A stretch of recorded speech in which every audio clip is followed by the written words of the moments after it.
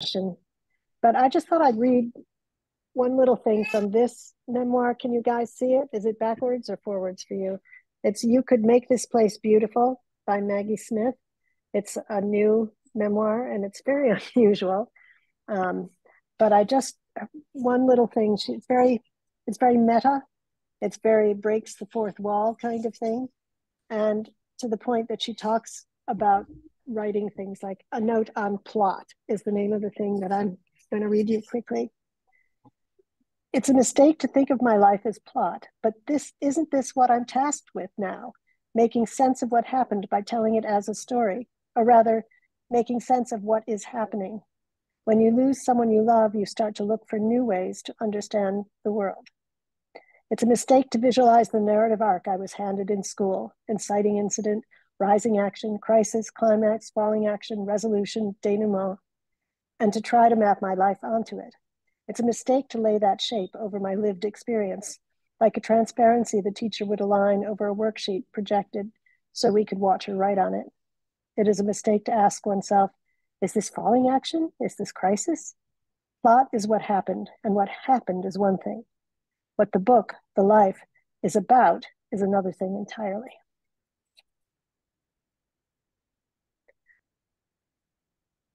So, sorry, I was distracted by a meeting chat thing there. Right, anyway. So, any thoughts about that from my esteemed colleagues or anybody on the call? Hmm. Well, first, do we want to welcome everyone and introduce ourselves? Oh, that's a good idea. So Yeah, I'm so used to us being we're kind of so like a used to. group that we know. Yeah, that's right, right. Oh yeah, Barbara, good do you idea. Yeah. want to do I that? can I can begin. Yes. Okay. My name is Barbara Boyd, and I'm one of the three coaches that is hosting this webinar, the chat. What were we calling it? Web chat. Um, today, and I'm also hosting Mainly Memoir, our writing retreat that happens in Biddeford, Maine in September. And I am a book coach certified by Author Accelerator, and I work in nonfiction and memoir. So many of the memoirs I do are in the sort of memoir plus or hybrid memoir category, where there's a person's story, but there's also some sort of lesson for the reader as well. Next up. Okay, I will go. I'm Suzette Mullen. I'm also an Author Accelerator certified coach in fiction and nonfiction, and I coach primarily memoir. I have a special interest in working with LGBTQ plus writers. And I'm also a memoir writer myself. I have a memoir coming out in February 2024 called The Only Way Through Is Out by the University of Wisconsin Press.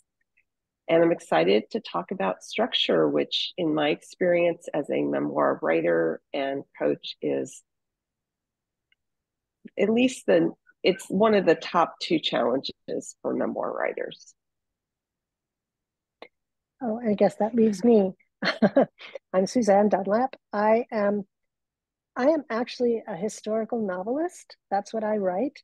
But I am also a storyteller and I work with memoir writers as an author accelerator certified book coach. And to me, there's so many of the things in fiction that apply to memoir, even more so with historical fiction, where you're writing about real people and real places, and you have to take events that don't arrange themselves into a perfect arc and make them work, just as you do in memoir.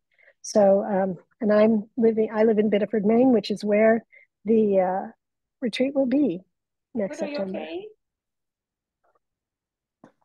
Hello? Okay?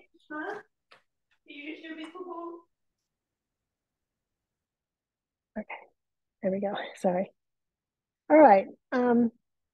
We don't have a lot of people. Maybe we want to go around and just have everybody just quickly introduce themselves. Is that something people would like? And talk about where you are with your memoir, is whether structure is something that you're struggling with or anything like that. I'm just going to call on people because that's the easy way to do it. And starting from the sort of top of my screen, Autumn, you want to say something about who you are, where you are, what your memoir is currently? Sure.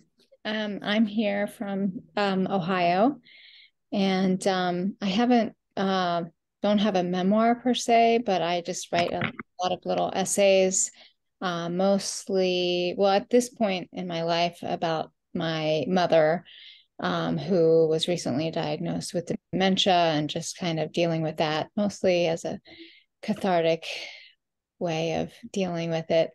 And maybe one day it'll turn into something, but I've just always written creative nonfiction. And yeah. Yeah. Oh, and anybody who doesn't want to be kind of put in the spotlight for any reason, feel free to share in the chat what it is that you're doing with your memoir. I'm going to sort of pick on someone I know is new. I think Rosanna.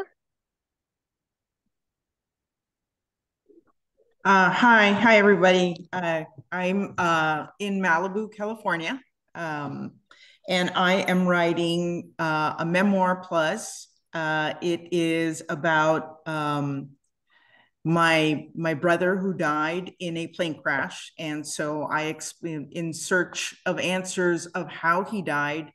I discover flaws, if you will, or safety concerns in the overarching airline industry. And so I explored that. I am struggling with structure. As a matter of fact, I'm working with Jenny Nash. She's helping me get some boundaries, and that has been probably the biggest challenge. And so my hope is that I can get a proposal completed within the next few months, and search for an agent that can possibly get it out into the world. Thank you. Thank you. Cheryl is saying that she wrote a memoir but fictionalized it. Because I'm too afraid to put my story out there. We had another conversation about this early on, and I think it was our second, the dangers of writing memoir and how that's often the case. And Jane is saying, if I wanted to work with one of you coaches, how do I go about that? Jane, what would be really amazing, we have this retreat, which is a terrific way to start if you've got a project that you want to really get a jump on. Our Mainly Memoir retreat in September is you would get to work with one of us closely, and then the other two also would be able to sort of pitch in and work with you. And if you want to, I'll put up some information about that at the end, and maybe Suzette, Barbara, whatever, we can put our email addresses in the chat so you can also reach out to us individually. Okay, thanks for asking that. Okay, so interested in writing personal essays and maybe publish a memoir later. Okay, how about, let me see, I'm not gonna call on someone, let me think here. How about Emily? Are you there? Oh, actually, you're not on screen, so maybe I won't call on you just in case you're involved in something else. Cheryl. Cheryl mentioned that Cheryl she said it in the had chat. just came from the dentist. Yes, she wrote in the chat. So, oh my God. Okay, so don't say anything. So all right. We haven't heard from Linda. I'm happy to share. I can share while I'm off screen. I'm writing a memoir. I just heard the new name for a coming of middle age memoir about learning to love.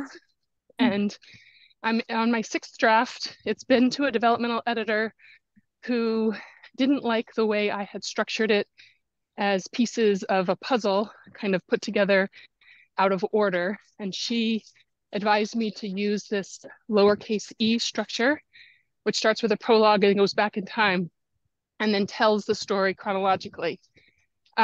So I'm about 100 pages to go on the sixth draft, and then need to get it into the hands of another editor, I guess, to tell me about the balance I have between scene and summary and reflection.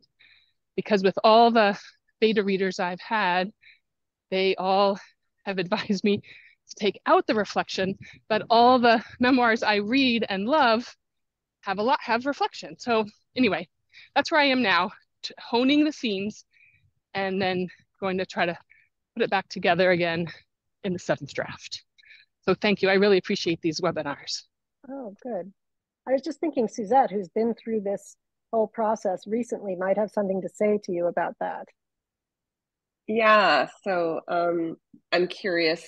You don't have to name names who your developmental editors are, but I'm just wondering if Allison Williams might be have been involved because she's a big fan of the the letter E structure.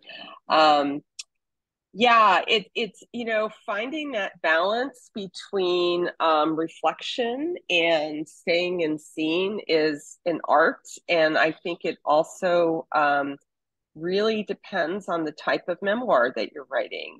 Some subjects are going to lend themselves to more reflection, and some are going to be lend themselves to okay, Jane, I see your comment. I'll answer that.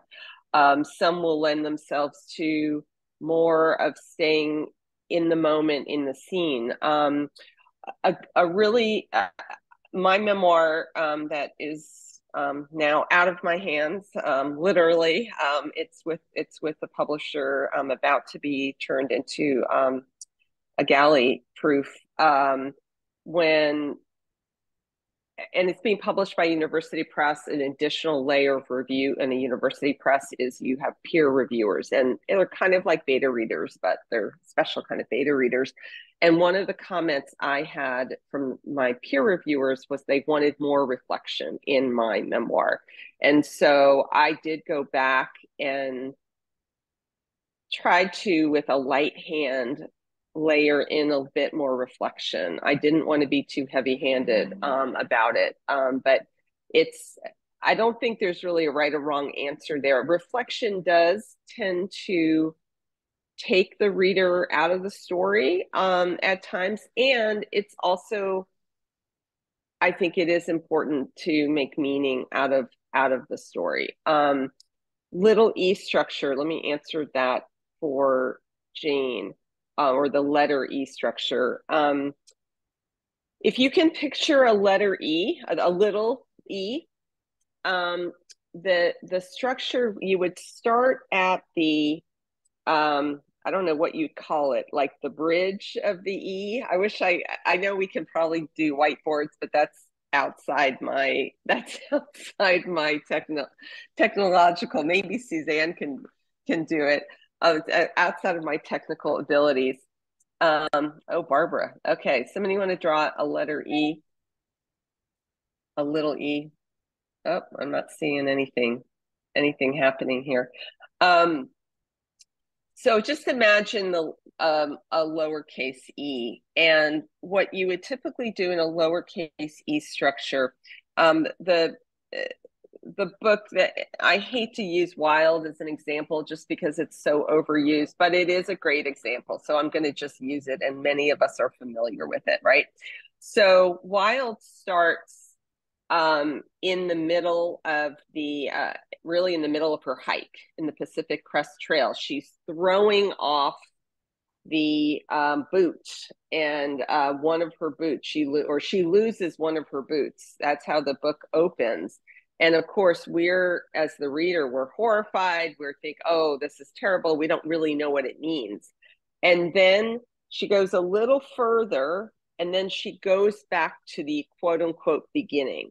So you go back to the beginning, which you get to determine what's the beginning that you're going back to. It doesn't mean you're going back to the day you were born, but you go back to the beginning of the story, and then you catch up to where you were in that original scene, and then you continue and you follow the story. I think it's a really effective way to tell a story. It still is largely a chronological structure, but since you sort of start in the middle, you can jump into the action really quickly. You can jump into a dramatic moment, and then you sort of circle back to let us know how you got there, and then you continue on to the rest of the story. Is that, Jane, is that clear for everyone? Yeah. And I'm seeing that a lot in a lot of books now.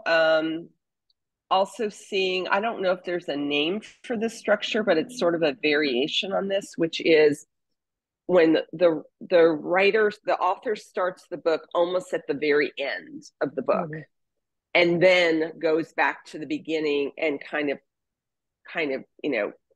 finishes off the ending. And then we understand what that beginning scene really was about, which we don't really otherwise. So what do you think? I mean, how effective do you think what do you think that helps do for a memoir rather than just starting it from the beginning and going through chronologically? I think it gives you a sense of what's at stake. And kind of grabs you in both of them in different ways. And I've worked with authors who have done both the little E and whatever we want to call that other one, almost the end, where you see the first part of the closing scene and you are left hanging. And so you want to know what happens. And the only way to find out is to read to the end. And I've seen that work even when the story is well known. And I worked with a gentleman who's he was a very young entrepreneur who made hundreds of billions of dollars in a sale, and within his circle, his story was known, and yet he started his book almost at the end where he was like right there getting ready to sign all the papers, and then it looked like the deal was going to fall through. And so you were left like, well, wait a minute, does it go or not? Even though that the deal went through, but probably not many people knew that it had almost fallen through. And so that's the whole thing of like, how did you save this deal? And it sets the stakes and builds suspense. It's good storytelling. Think about movies that have that opening scene, and then it's like 3 years earlier, and then they go back, and then you catch up to that. So it's not just in memoir that we see this kind of structure. Yeah. And Barbara has been coaching Jenny Nash, of all people, on her book to come soon. Yes. About the blueprint for memoir. Is that the actual title, Barbara? Is yes. there a different title? Yeah, okay. No, blueprint for a memoir. The tagline is something like how to write a memoir for the marketplace. So this, like Jenny's other blueprint books, it offers a blueprint for, writing a book, figuring out what your book is about, why you're writing it, who you're writing it for, and offers guidelines for creating the structure of the book and beginning to write.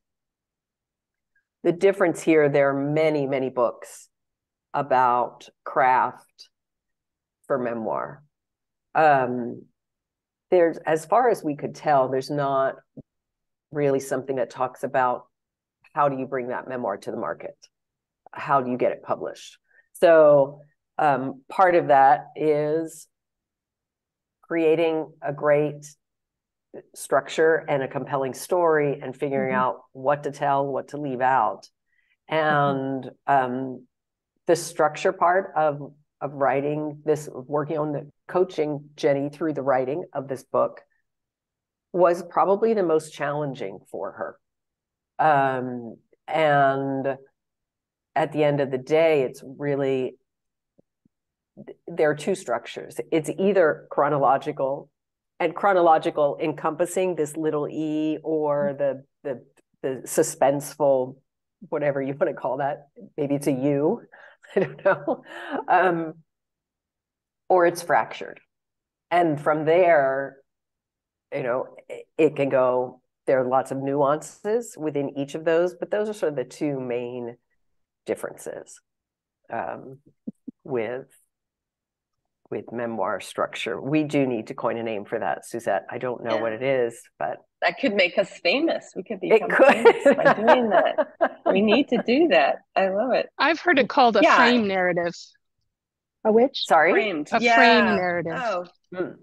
Yeah. That's true. Oh, somebody else has come up with that name. That's unfortunate. And the other, as Barbara mentioned, the other sort of big category, a structural category, would be more of a memoir that is either in vignettes or in essays. It's kind of a memoir in pieces. And one of the books that comes to my mind, in addition to the one Suzanne just read from, is it's another Maggie whose last name is it's not the same Maggie, it's a different Maggie. 17 brushes with death. Oh yeah. And I am. Yeah, I am. That's right. That's the subtitle. I am. 17 brushes with death. So that is a memoir where there are literally 17 essays, quote, slash chapters that are self-contained essays about different moments where she had a brush with death. And she tells, so we learn about her life. We learn the story of her life through that lens, and the essays are not in chronological order, and it completely works. So that's a very different way of structuring a memoir, and there's a lot of variations in that. But I kind of call that memoir in pieces. Yeah, and actually, you make a really good point, because we're talking about Maggie Smith and Maggie O'Farrell, who are incredibly accomplished literary writers. Maggie Smith's the poet and all that sort of thing. I think it's my sense that you have to have a really good reason for not using some kind of chronological structure in your memoir. And because I think it's harder for the reader, first of all. So you have to be incredibly skillful to make it work. Barbara, do you have anything to add to that?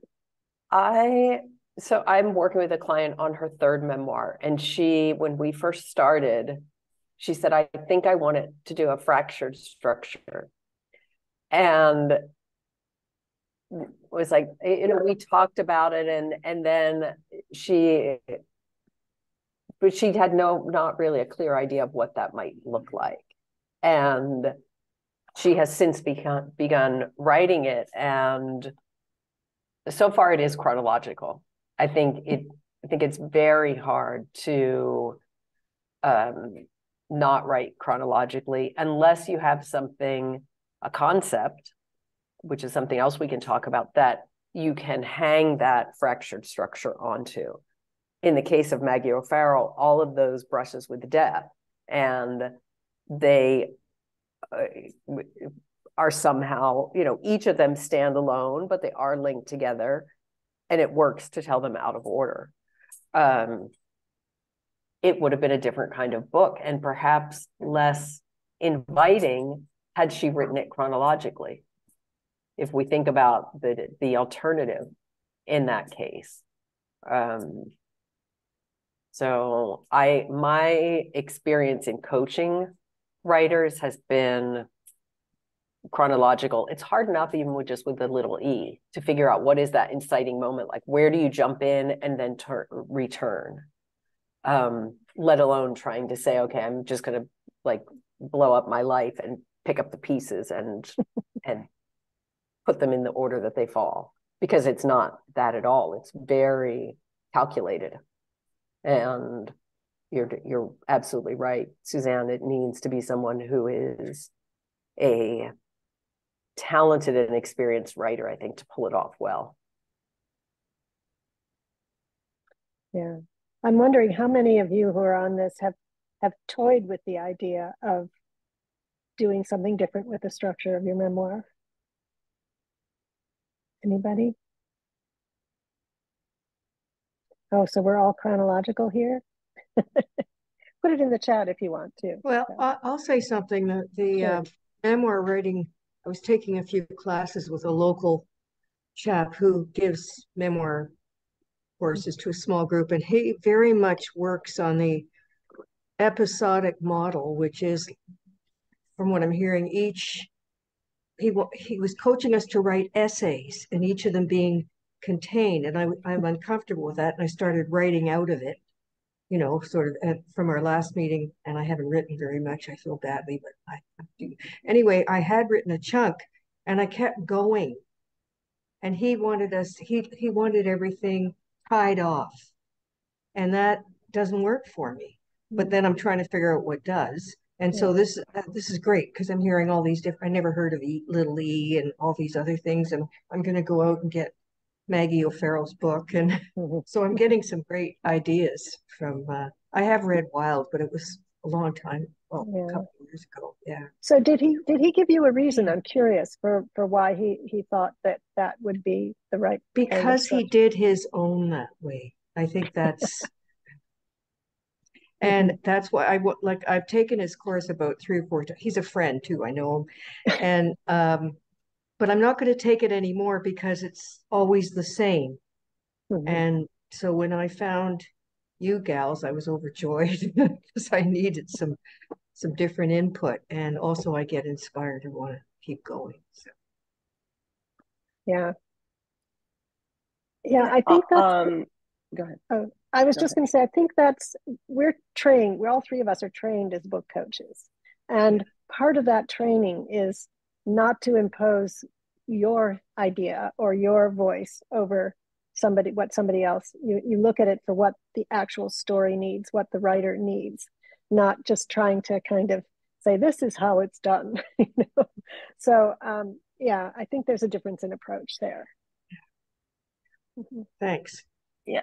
Yeah, and I wanted to just respond to Jane, and then also I saw Autumn had something in the chat. I'd love to hear more about where Autumn is. But Jane, what I would also say, kind of a bit of a variation on what you just shared, another structural decision, and this I think is a decision that you make later on when you're in revision, not necessarily in first draft, but this is something that'll come later on, is how much what I call connective tissue do you need between scenes, between chapters, between the different pieces, and that is really going to depend on both your style and also who is your reader. I mean, some readers will want to be led by the hand, don't want to have to sort of do the work.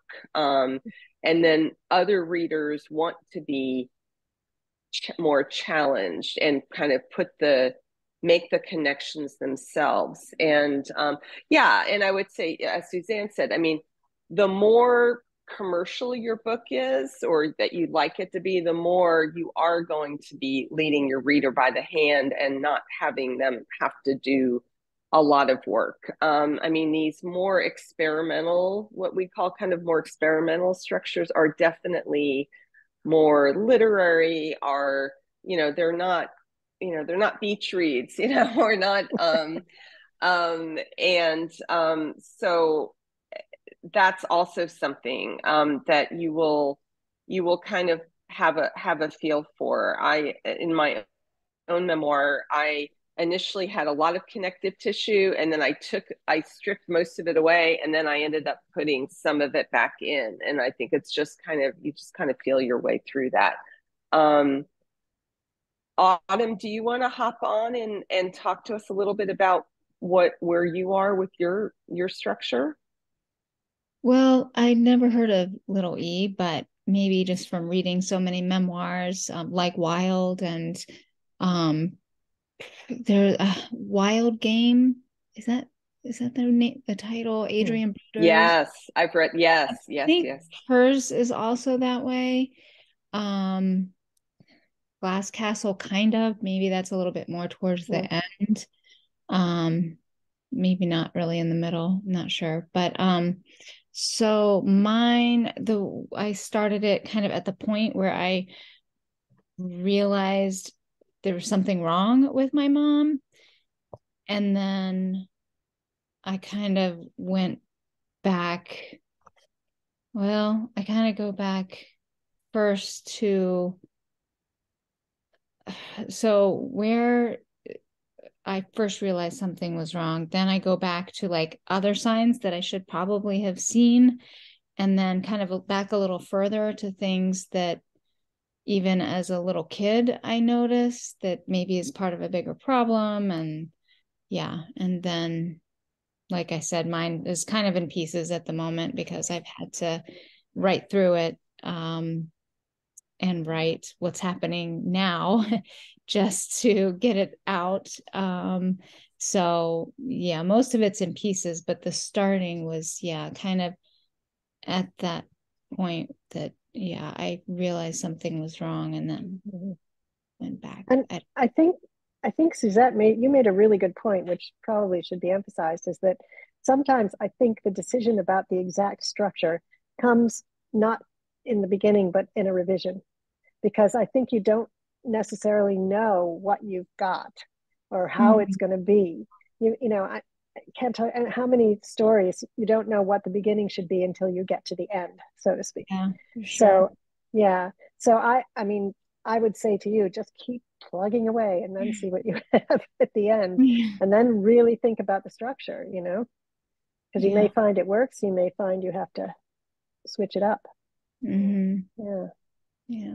But Thank I you. think too, anytime you're writing about any sort of mental illness, and my mother also had dementia, so you have my support and sympathies. It is not an easy situation to go through, but the layering and the noticing, I mean, you may find that there are threads that it's a topical thread and you choose that topic, and maybe it's, I don't know, money management, and you remember things from your childhood and from your teenage years and bring that forward to today, and then the next piece is another thread, there's, which would be sort of a topical, a conceptual fractured structure, sort of what we've been talking about. But I think both Susanna and Suzette make a great point about it's often in the writing that we figure out what that structure is going to be. Which doesn't mean you shouldn't plan ahead. I hasten Exactly. to add. Yeah, it's such a it's we're all big proponents of planning, and recognizing that planning helps you, kind of put the bumper rails up. It gives you a focus, so you're not, particularly when you're writing memoir, so you're not just like the whole, my whole life and just writing random stuff about different things, and you're like, you have an idea of, what you think the story's about. I like to say to my clients in the beginning, what we're looking for, using, even though I've never really done archery, but I like using it as a metaphor. Like we're aiming to have that target, right? And to know what the target is. And the more we write, we get closer to the bullseye. So in the beginning, we're not trying to hit the bullseye. You know, we're trying to identify the target, and so the planning is, we feel, is very, very important. And what planning does is it gives you the structure that then you have the freedom to, within that structure, to find the story, what the story, the deeper story is, and then ultimately how you're going to tell the story. And like Suzanne said, and I think we've talked about this in one of our earlier webinars, is that, where the story, what is on page one, often is not clear until you're practically at the end. I mean, not just the end of the first draft, but you're practically in my manuscript that is, now with the publisher, my opening pages, first few pages are different from the pages that I pitched the book with, that they accepted the book with. And it just, so if you're struggling with your opening, I just want you to know you're exactly where you need to be, and it will be clear at some point, and not to get too concerned if it's not clear now. Yeah. Wise words.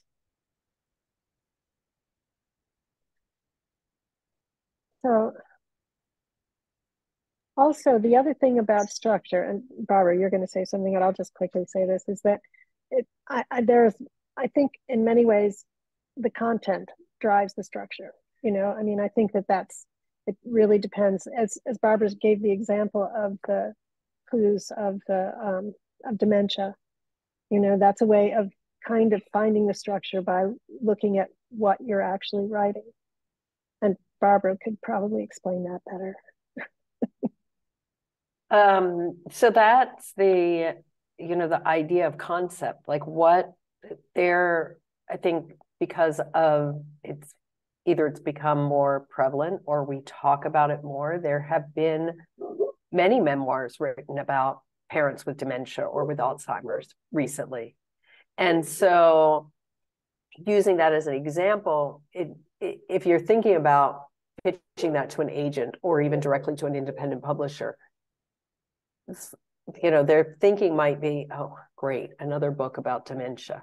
But if you have something, that concept of this, actually there were signs, or whatever that conjecture might be, you then have a concept to wrap that around, that it is no longer just a book about dementia. It's about how you lived it and why your experience with it is different from the other books that are out there.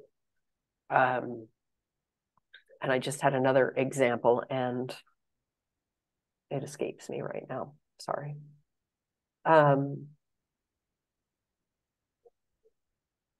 You're muted, Suzanne. But of course, having said that, which is absolutely right, people who are living through that are going to be reading all sorts of different books on the topic. So, there's plenty of room for those sorts of things. That don't make the mistake that, oh, it's been written about, I can't do this, But that wasn't what Barbara was saying. Yeah.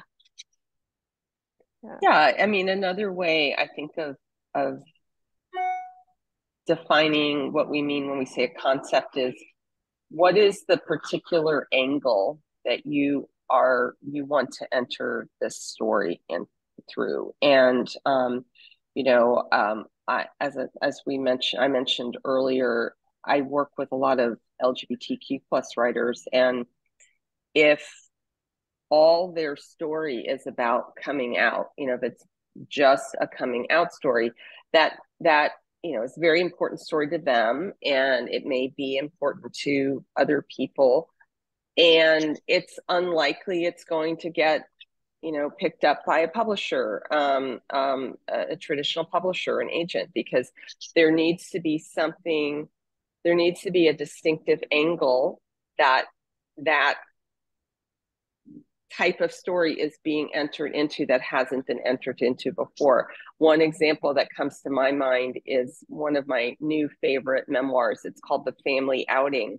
It's by Jessie Hempel, and Jessie is a member of the LGBTQ plus community, and her story is about how every member of her family over I believe it was a 5-year period, came out in one way or the other. The majority of them came out as somewhere on the LGBTQ plus spectrum, although not everyone. But her concept is that everyone has a closet, and you know, and we all hide in our closet for various reasons, and we all, or many of us, reach a point where hiding in that closet is no longer tenable. And so that was the angle through which she told her story. And so, you know, it's a really, you know, talk about structure. It's a really interesting book, the way it's structured, because she's telling a family story, she's telling her own story, and then she's also kind of telling the story, the individual family member stories, because with their permission. But that's kind of, I think, what we're getting at when we talk about, you know, if the idea of concept doesn't, you can't hang something onto that, maybe think about it as what's the particular angle through which you're going to talk about grief, or, you know, that's another category. Grief, how many grief memoirs are out there? I mean, you know, and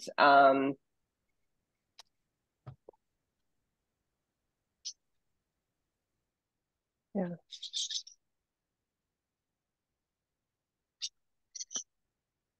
Suzette, you muted yourself? I did, because I wanted other people to get to talk, but I'm saying, yeah, but I can keep talking. I'm happy. No, I like to talk. no, it's okay. Yeah. Yes. And as they say in improv. Oh, no, I forgot what I was going to say. I had something going right there. But again, I think that you can look for those things and use a concept as an organizing principle, not a structure, if that makes sense. There's a difference. Exactly. Well said. Exactly. Yes. Yeah. And, you know, back to your comment earlier, Suzanne, that in many ways the content can drive the structure. You know, and you brought up the example of the I am, the or, you know, we talked about that, the 17 brushes with death. When you think about what a book that described those 17 brushes of death could have been like, if the author had told that chronologically in a traditional narrative, I mean, I don't think I would have gotten past chapter 4, right? I mean, who wants to read? And this is another thing that happens when you are writing about a subject matter, I think, where there's a lot of trauma involved, is that, you know, if you are literally writing a chronology or of trauma after trauma after trauma, it's going to be really hard for you to pull off a book that your readers are going to want to keep reading, because it just gets to be too much. And so your job is to create a narrative, you know, an arc that has, there's that's not just an episodic retelling of all the trauma that you've been through. And so 17 brushes of death works because, well, she's a fantastic writer, but it also works because of the structure she chose, which makes it a much more interesting book. And Lisa was asking for a little more clarification of the difference between structure and organizing principle. And I have one little example of a memoir, a lovely, fun memoir by Wendy Aarons called I'm Wearing Tunics Now. And it's a chronological memoir. It's hilariously funny. It just, if you're a woman of a certain age, it's really lovely and reassuring to read. but her organizing principle is the kinds of clothes and the clothing decisions she's made. Chapter 1, I'm wearing chunky heels now. Chapter 2, I'm wearing maternity pants now. Then I'm wearing twin set sweaters. So that's the organizing principle, but it's not a structure. Does that make it clear? Thank you for that. That's, I don't know if I'm like being too nitpicky, but so how is the organizing principle, even in that case, different from the structure? Well, the structure is chronological. Oh, you said that. Okay, yes. got it. So yes. Yeah, right. Yeah. So like pregnancy, and it was this year to that year, and da da da da da. Yeah. But it's around and it's an organizing principle. It's content. It's how you package the content that you're writing about. Yeah. And Emily brings up a good question in the chat. Does the organizing principle determine the content shared? And in this case, it does, because, and I have not read the book, I've read about the book. But my sense is that, as Suzanne said, it's about this, woman of a certain age and the choices that she's making. She could have told that through signs of menopause. Instead, she told it through the clothing choices that she's making. And so that organizing principle will determine the stories that make the cut and those that don't. Yes, and also it is just an organizing principle in that there's more content in the book than just that. So yeah. I like to think of it sort of as almost like as a device. The organizing principle, it's a device to tell, through which you're going to tell your stories. So yeah, I haven't read the book that Suzanne just mentioned, but I'm making an assumption that she's using the device of clothing as a way to enter into talking about what it's like to be a woman at midlife, or a woman at different stages of life. And that's her story, but she's choosing to use clothing as that organizing principle or the device. That's not what the story's about, but it's the device through which she's telling the story. I do just have to say my favorite chapter title of all is I'm wearing bad decisions from the juniors department now. That's genius. I have a quick follow-up. So then would you say that particularly in this case that in a sense the organizing principle is the sort of high concept? It can be, yes. It can be. It really, yeah, that's a really good question. It can be, but I would it's something like Maggie O'Farrell's memoir is more high concept than this. And it's hard to explain why, except that there's something very intrinsically dramatic about her brushes with death as opposed to the clothes she's wearing. Does that make sense? Yeah.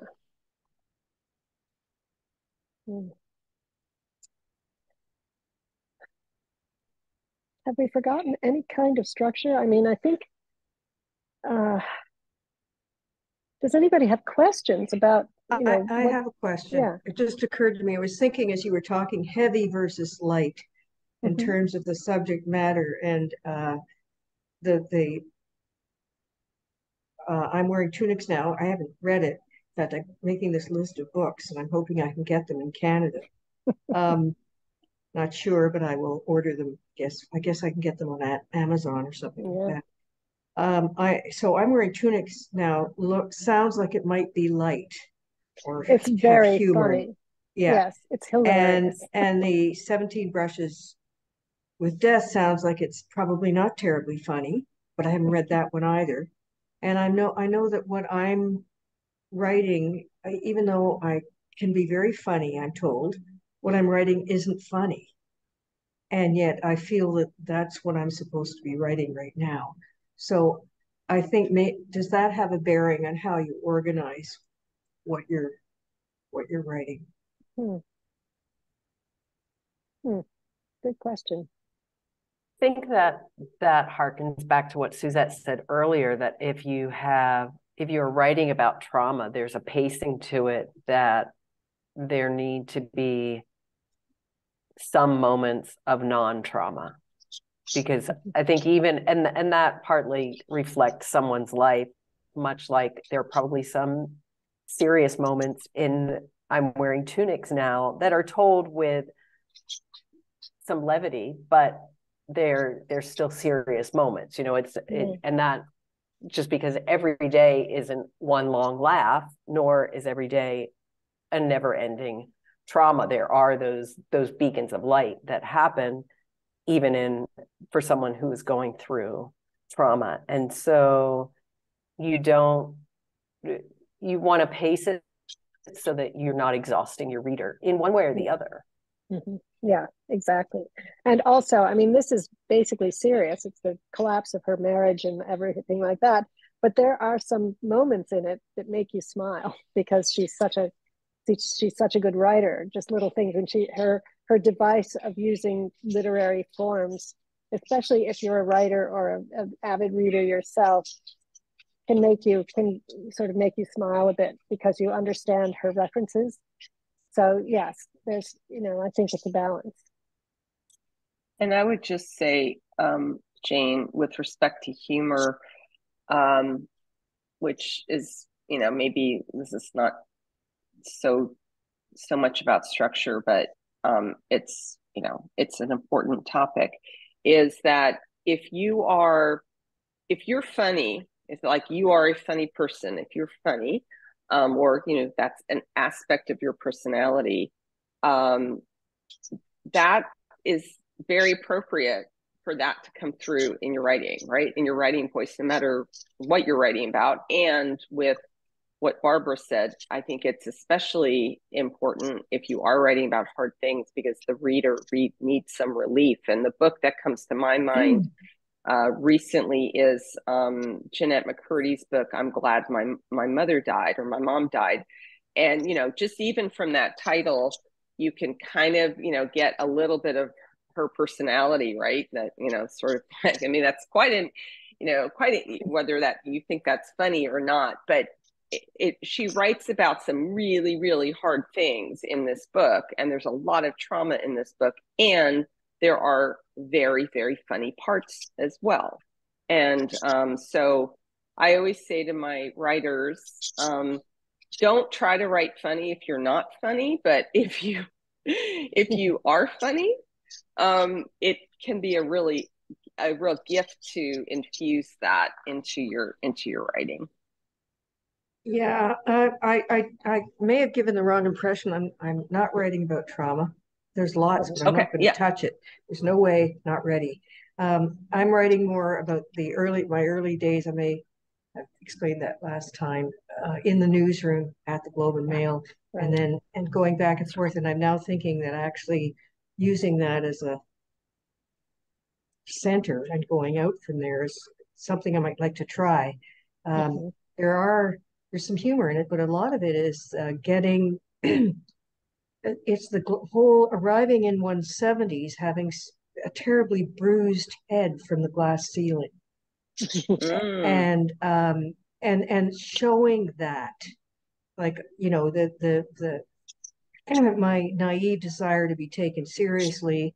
Meanwhile, the editors were calling me the devil with the blue dress on, because I had a hot little body and all I cared about was doing a great job. And so that's a theme that's run through my entire life in one way or another. And I think a lot of us who are at now, baby boomers, have encountered that.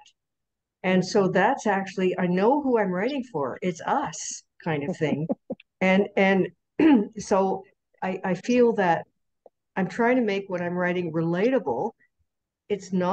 At times it's not funny because it's sort of sad that I'm trying to portray myself as the fool, because I was, and then and then constantly smacking up against these realities. So does that make sense? absolutely. And as we all know, those, quote unquote fool, I'm sure you weren't a fool, but those kinds of characters have a very tragic side, I mean, let's have Pagliacci, Yeah.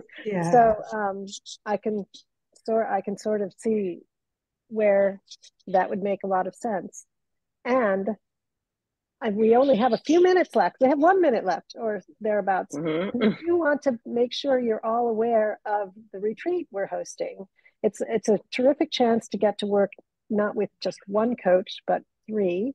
And it's really we will be coaching before, during, and after the retreat. So it's not like you're just kind of come, do something, and then leave, and you're off on your own.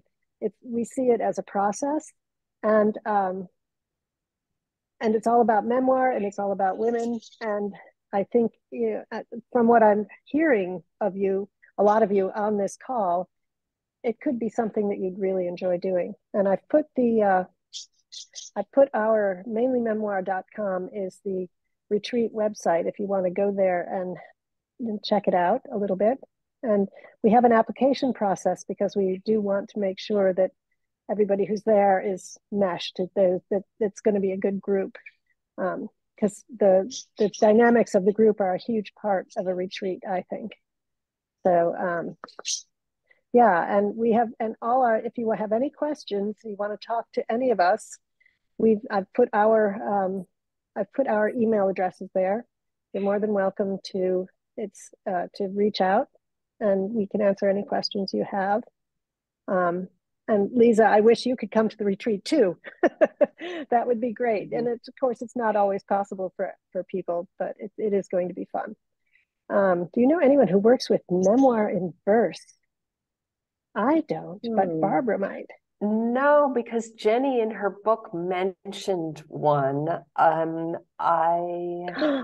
there's a middle grade memoir in verse that's gorgeous. Yes. What's her name? Oh yeah. Yes. Yeah, Jenny Nash. I have it. There's Jacqueline Woodson. Yes, thank you. Yeah, Jacqueline Woodson. Yes. Yeah. Love that. Yeah. Again, that's the sort of thing that you have to be really, really good at in order to carry off, because it's just that unusual enough for a publisher or a reader to be a little bit doubtful about. And yes, it's Jenny Nash. Jenny Nash trained the three of us. So we're very closely, and Barbara has coached Jenny Nash on her book coming out that is Blueprint for a Memoir as well. But whether Jenny coaches memoir in verse, I kind of doubt it. But I don't, I don't know. I do have one coach that kind of comes to mind that might be a good fit. Julie Arts. Okay. So MJ, go to juliearts.com. I think that's her website. She's a colleague and a friend of ours. She was actually my book coach. And she does coach memoir, and also a number of other genres. But I know that it's ARTZ. ARTZ, yeah.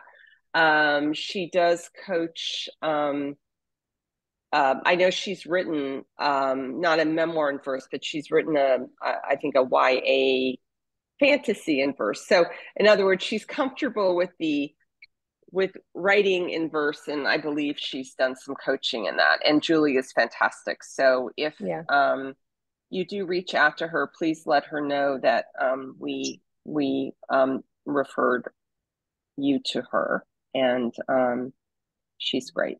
So that would definitely be a person to check out. Okay, great. Well, this is our last one. So thank you for those who have been on several of these, and you're on our email list. And we do still have some spaces available for our retreat at September 21st through the 24th in Biddeford, Maine. That's the in-person part, and we'll begin working with writers this summer to prepare for the retreat, and then there'll be follow-up after the retreat. So please do reach out if you are interested. And the other thing is that Thank it you. doesn't really matter where you are in your process. You could be just thinking about it. You could be halfway through. You could have a first draft and you're at the point of revision. We can work with all of that. And in fact, it's great to have people who are at different stages. So just so you know. And yeah, it's been really fun getting to know some of you. Yeah, we're glad Yeah. you've enjoyed them. Yeah. Maybe after the I'm summer. glad it was helpful. Yeah. Yeah. All right. Yeah. Yeah, it All is. right, Thank you, then. everyone. Bye. All Thanks, right. everyone. Bye. Thank you. Bye. Bye.